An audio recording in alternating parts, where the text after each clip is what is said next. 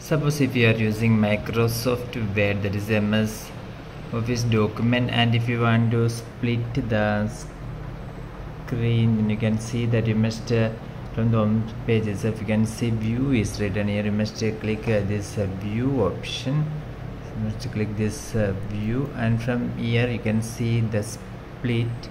So if you want to split the window, split the current window into two parts, so that you can view different sections of document at the same time. So if you want to split the window, you must click the split. So now, and if you click somewhere, you can split it into two parts.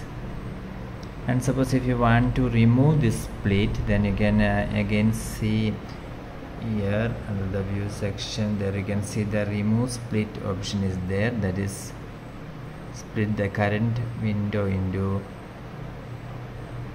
two parts. Already we have split that, and if you want to remove the split, you must click this.